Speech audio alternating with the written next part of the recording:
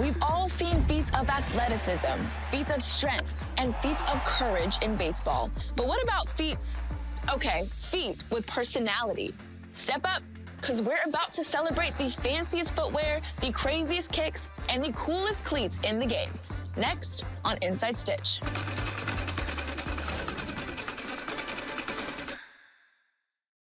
I'm AJ Andrews, and welcome to Inside Stitch, where it's high tops over high strikes every time.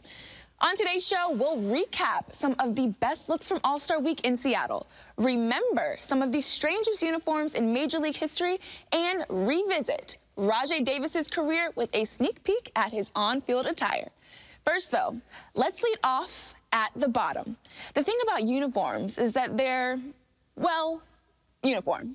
But even when players are wearing the same cap, jersey, and pants, there's still room to show off a little individuality, especially when it comes to the footwear. Trust me, you'll totally love this next feature. See what I did there? When I first signed with Jordan, I think the first time I really got to customize some cleats, and you know, just being a Jordan athlete, you know, it's super cool, it's super special, something you kind of dream of as a kid. Custom cleats came when I earned the rights to wear custom cleats. If you did something special, you get to have your name on cleats. That's the first customization. Then you get colorways. And then now, thank God, I get my own cleats. I have the Lindor ones, hopefully many more to come. I've always been a basketball fan, so for me, Jordan shoes and then really cool Nike shoes, they were my favorite. So I wanted those shoes, the basketball shoes, on the field. And I think I reflect a little bit of my, my character. I try to have a shoe colorway for every uniform colorway that we have. They've kind of challenged me a little bit. These ones I did for our black unis. I have these for our road unis. I wore these for the WBC as well. I was kind of lazy and procrastinated and didn't get around to ordering some red, white, and blue ones. So just had to match the gray with what I could. I think style, it's a very complicated thing because you got some guys who are flashy and some guys who are tastefully stylish, and I think we got those guys on our squad. Clemente ones, I did those last year, and it was very special. Clemente, it's someone that gave it all for not just his family, but the people. Well, the native of Puerto Rico launches one here on Clemente Day. Around 2017 or so, Jackie Robinson Day, very subtle, all black. I threw some color in there, some yellow in it, some gold, but real subtle. That was another favorite pair of mine. The first time I did the custom cleat thing was for 9/11. I thought it was a really cool way to pay homage to those who were affected. The cleats and designs were awesome, but it was more of a special thing, and as my career advanced, Nike let me make customs for every year, so I'm really happy that they gave me that option, especially as a young guy. I did a pair when I was with Pittsburgh for Be the Match for our charity day, and they had a pair of custom black and gray and white with the yellow accents that had the Be the Match logo and then all these bones all over the shoe, but it looked really tough with our unis. Some of my favorites. A lot of the All-Star Game ones were really cool. Specifically 2013 All-Star Game in New York. I wore some cool like highlighter yellow swingmans. They were really nice, probably a cool pair that I got to wear. Just wanted to do something kind of Seattle themed, so Sonic seemed like a good idea, and it's a bright color. They stand out a little bit, but yeah, I think they turned out nice. It's a way to kind of show your personality, and so I think without going out and being loud and saying this is who I am or whatever, you can just kind of wear a certain shoe or a glove or a batting glove or whatever, and it kind of shows who you are. It looks cool to make yourself look, the exact way you want to with the colors and whatnot, but I think it gives everyone a chance to kind of show a little bit of their personality and kind of a little bit of where they come from or some of the things that they're interested in that, the average fan wouldn't be able to know without seeing that on their feet. So I think it's a cool little touch.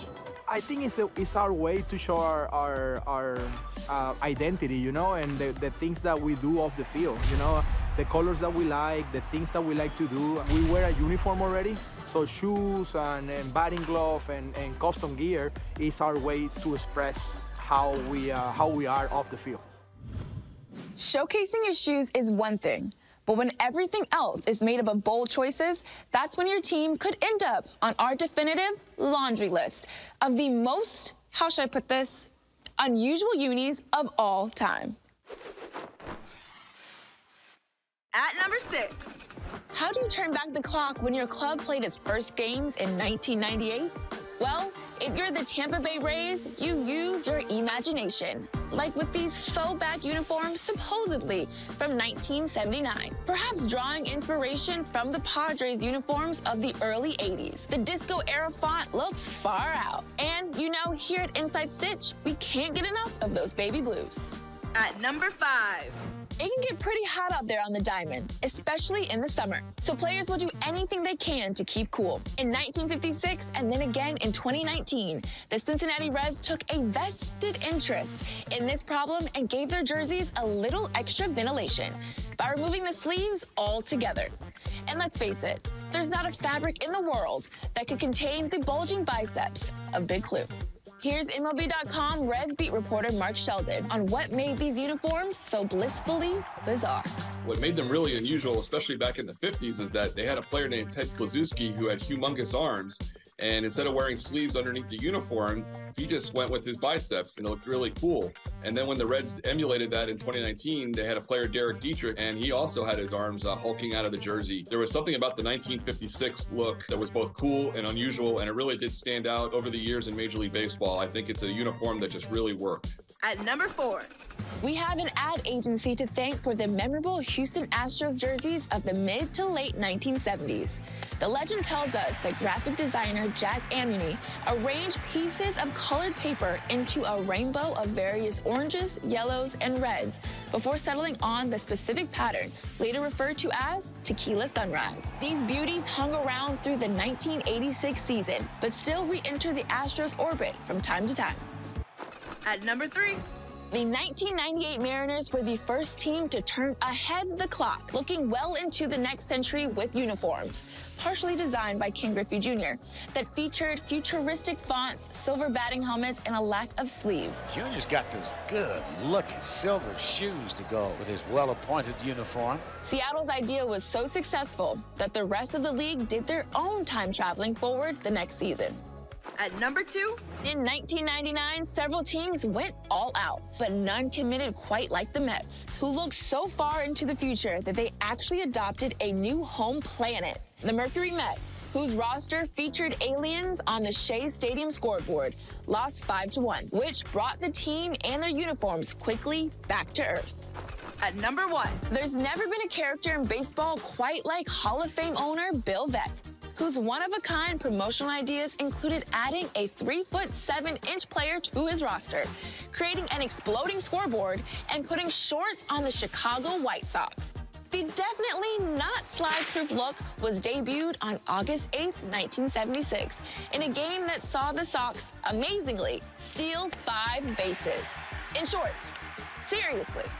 But with only 2 more on-field appearances, it seems the fashion experiment didn't have any legs. The White Sox have worn many different uniforms over the last several decades, all of which cover everyone's calves. On deck, we have former outfielder Rajai Davis. Over 14 Major League seasons, Rajai played for 8 different clubs, including Cleveland's American League pennant winners in 2016. He's going to take us into his closet and through his career in this edition of A Stitch in Time.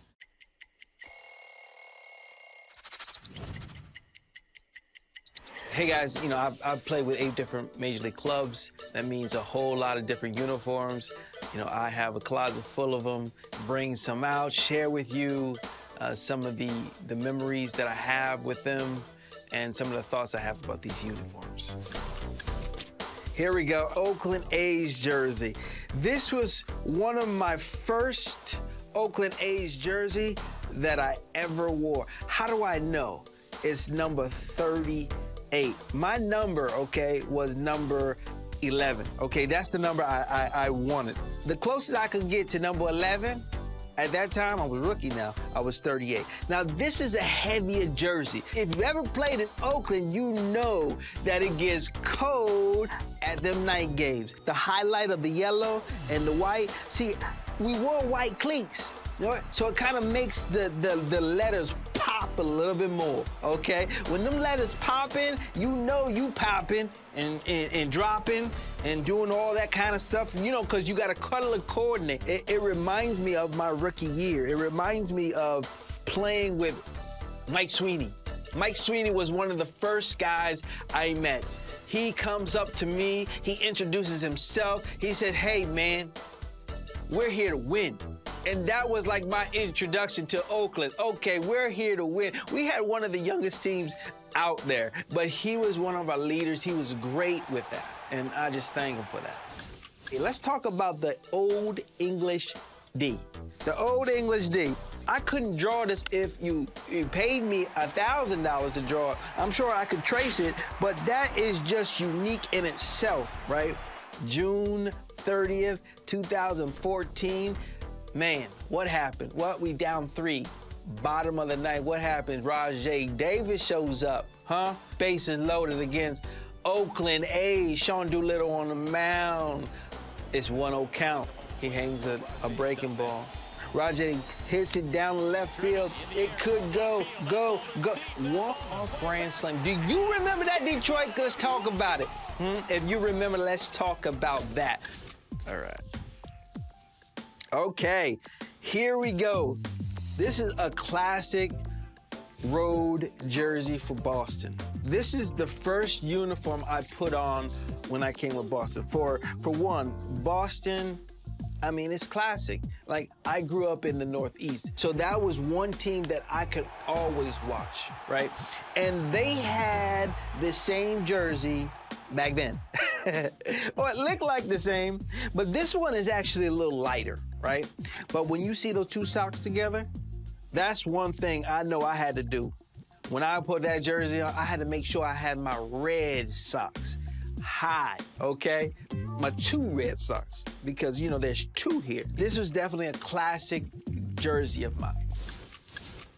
All right, here we go. Now, there's so much history here. And when I put it on and it's so light, it just feels just right. It feels just right. I mean, look at this.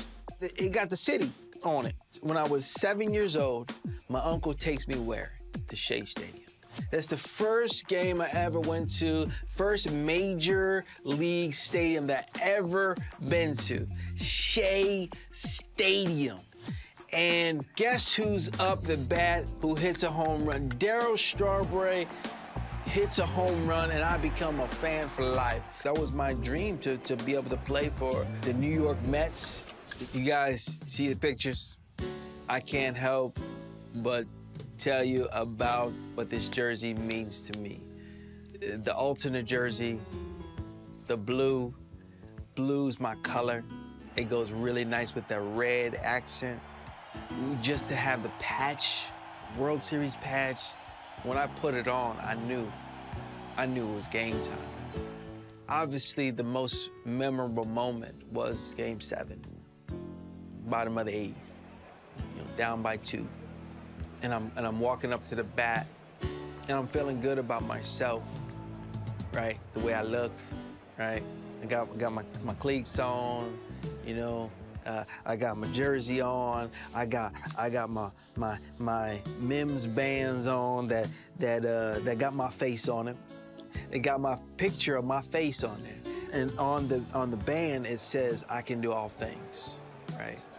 It's a scripture that I would tell myself when the moments got really pressure packed. We got a chance to tie the game. We got a chance to do something really special. The only one problem here, they got a Royce Chapman on the mound. He's throwing 100. I didn't know where the ball was going, but I have to make contact with this ball. And I put myself in the best position to make contact with this ball. And once I hear that, and the ball just rising, and you hear the crowd going, you feel the energy just getting higher and higher and higher and higher and higher. It's like, oh my, this is something special. This is special. I don't really know that it hit off the cameraman. I just thought it like hit off the top of the, the wall. It might have bounced back in. So I'm running as hard as I can to get to second base. I'm like, cause I don't know. And then I look at the first base coach. He throws his hands up. He's looking at the ball. I'm looking at him. He's looking at the ball. I'm looking at him. And I'm like, oh, yeah. We did this thing. So I had to pump my chest a couple times. Thank the Lord for putting me in that situation, coming through. I'm like, man, this is exciting. Who's this guy? Let me touch myself. Is this me? This feels like a dream come true. This is amazing. This is like a fantasy. It was just a moment that is just irreplaceable. And coming around the bases, when you see your teammates so happy and they're out of the dugout and they're celebrating, that's what makes it that much more special, because you came through for your teammates. Hey guys, I had fun reliving my career highlights. I hope you did too. Thanks for sharing a stitch in time with me. From the red carpet to the white lines, the Midsummer Classic has become as spectacular a showcase for baseball's best action as it is for baseball's best fashion. And this year was no exception, as the 2023 All-Stars debuted Nike's latest uniform innovation, all wrapped up in a design that pays tribute to Seattle's natural beauty.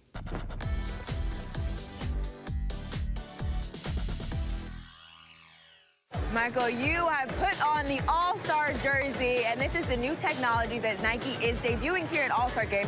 Talk to me about how it feels. Yeah, honestly, it's impressive. How are you feeling in this jersey? Very breathable, very lightweight, I'm ready to perform. It feels more fit on your body, and how light it is. It definitely feels a lot thinner than like the jerseys we usually wear. Great and super comfy. I definitely feel faster in it. Lightweight, the pants are really nice, they're super thin.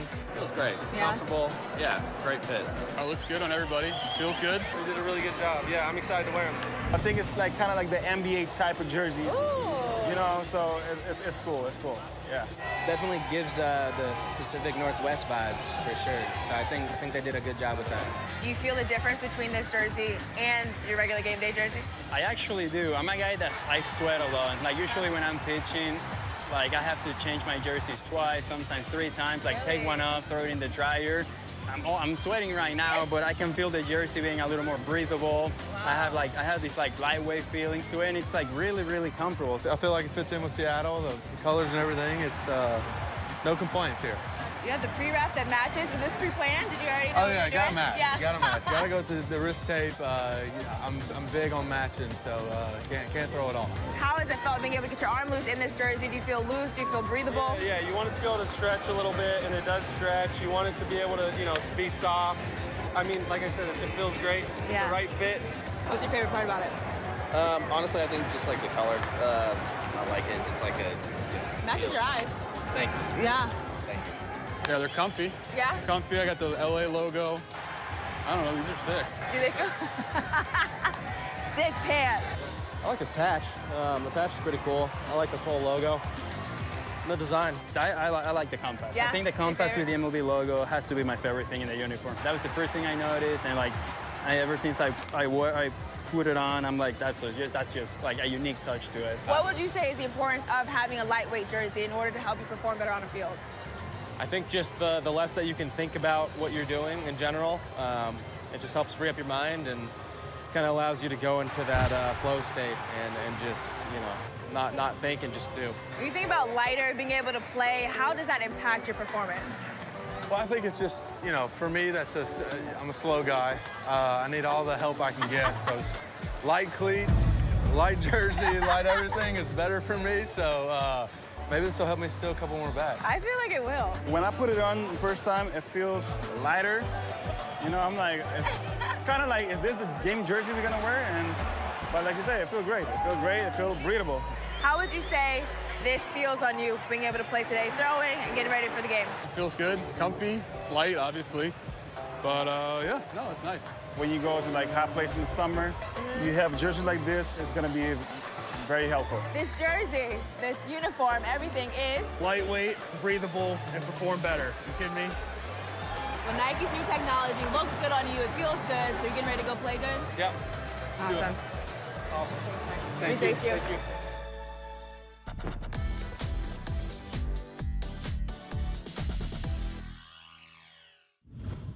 Starting next season, every Major League uniform, including home, road, alternate, and City Connect, will be made using Nike's Vapor Premier technology. But if you can't wait until 2024, scan the QR code on the screen now to get your hands on these high-tech All-Star jerseys. Partnerships between Major League Baseball and athletic apparel companies like Nike are nothing new. But what about collabs between baseball and upscale fashion brands? We went to Nordstrom's flagship store in Seattle to see what's poppin' at a chic All-Star pop-up activation.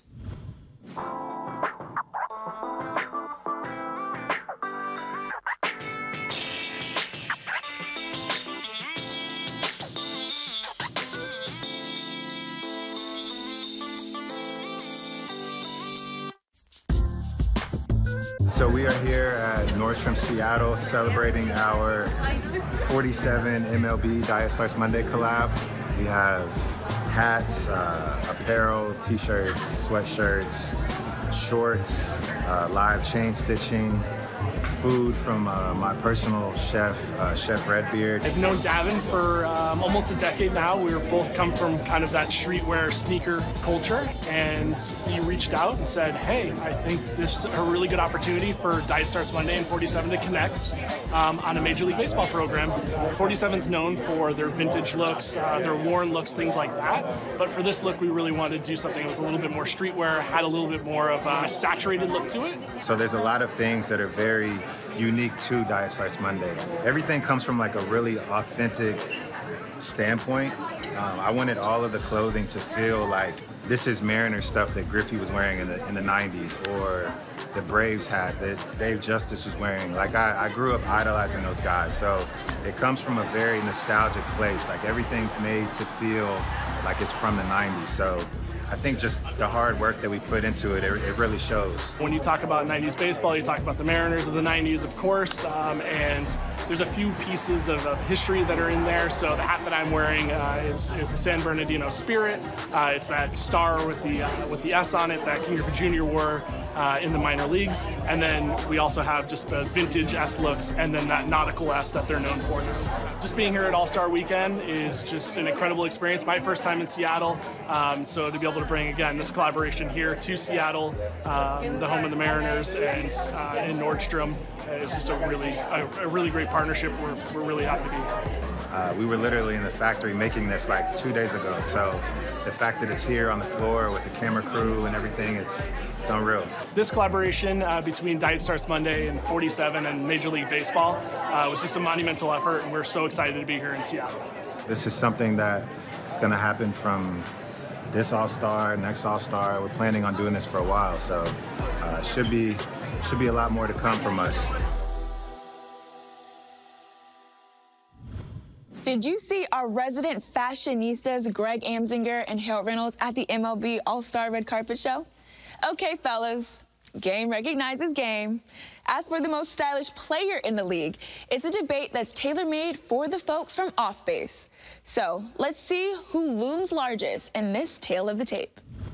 What's going on, everyone? It's your girl LG Red alongside Cliff Floyd and Xavier Scruggs. You guys know that we love to talk about fashion and style on off base. Yeah. So let's get to the latest edition of Tale of the Tape. Today, we're looking at two of the most stylish players in baseball, Mookie Betts and Ronald Acuna Jr. Now, Mookie is a 7-time All-Star and 6-time Gold Glove Award winner, while Acuna, well, he's a 4-time All-Star and 2-time Silver Slugger winner. So, Cliff, we're going to start with you. Who is the most stylish player in the game to you? It's Mookie Betts, no doubt. Hands down. Hands down. And you know why? I think this. If you take time to put everything together, you go out there, you spend the money for your stylist, because most of us, black, brown, blue, right, we're simple. Mookie, he goes on a limb. And he's going to bring it. And he wants to look good. He wants to be the best. He puts things together. You watch him on the red carpets. You watch him do all the, his stuff he's doing on the side, his podcast. He just has flavor. He has style. He has that want to be the best looking dude in the room, attitude. And it shows in everything he rocks. Not only that, look at him in the field. He can play second. He can play short. He can bowl 300s. He can golf. Like, he's a stud. He's an athlete. What can't the guy do? There's His a lot of salary rate's things. a little understated. Yeah, well, I just can't do all the things he do on the field, and I'm not definitely doing what he's doing off the field, and my pocket's a little thin based on going to get me a stylist, so it's Mookie. I think anybody's pockets are thin compared to Compared to Mookie. Mookie That's Betts. most people, right? Yes. I got to go with Ronald Acuna Jr. I think the one thing for me is like the accessories that he puts along with everything, right? Whether he matches, he's mixing in maybe the smallest simple color of the yellow all the time with this jersey. I love that factor, but I also love, you know, he has to rock all the protective gear so he can show the extra colors. He don't have no elbow issues. I know. I mean, he might not even have any problems with the arm or the leg or nothing like that, but then It's an accessory. but also, like, he's always showing it off athletically, too, right? One of the most athletic players we have in our game, 5-tool player, just like my man Mookie Betts. But the way he puts it all together on and off the field, one of those guys that so flashy. Like, and we get to see it. Like, he wants to put it That in our red face. carpet outfit in Seattle. Yeah, he's like, you're going to Get outta recognize here. that I am that guy. I am him. Right? Right. He owns Sick. it, and then he backs it up. Both players, albeit very stylish, so we can call this one a tie. We thank you so much for watching another edition of A Tale of the Tape. For the Off-Base crew, I'm LG Red. We'll see you next time. It's a tie. I'm AJ Andrews, and that'll wrap up our Inside Stitch episode about customization and the Midsummer Classic. But don't get it twisted. Ken Griffey Jr. wasn't the only All-Star to rock his headwear backwards. Just check out this classic fit from 1997. Full tip of the cap, and now here we go. He gets Larry Walker. And here he is. He's going to face him right-handed. Why not? He looks like a catcher hitting. And now he's back to the left side. And a 2-out walk. So Walker reaches base after that first pitch. It was like the flyby here right after the anthem.